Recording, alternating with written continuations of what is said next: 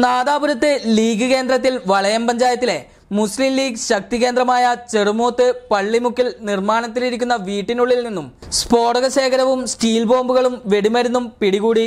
Steel ബോംബുകളും തിരിയുള്ള 20 നാടൻ ബോംബുകളും 400 gram വെടിമരുന്നുമാണ് വളയം police കണ്ടെടുത്തത്. മങ്ങാരത്ത് ഫൈസലിന്റെ നിർമ്മാണത്തിലിരിക്കുന്ന വീട്ടിനകത്ത് ഒളിപ്പിച്ചു വെച്ച നിലയിലായിരുന്നു ബോംബുകൾ. വീടിന്റെ മുൻവശത്തെ ഓവുചാലിനോട് ചേർന്ന് പ്ലാസ്റ്റിക് പാത്രത്തിൽ സൂക്ഷിച്ചിരുന്ന 400 ഗ്രാം വെടിമരുന്നും വീട്ടുപറമ്പിൽ നിന്നും 2 സ്റ്റീൽ ബോംബുകളും കണ്ടെടുത്തു.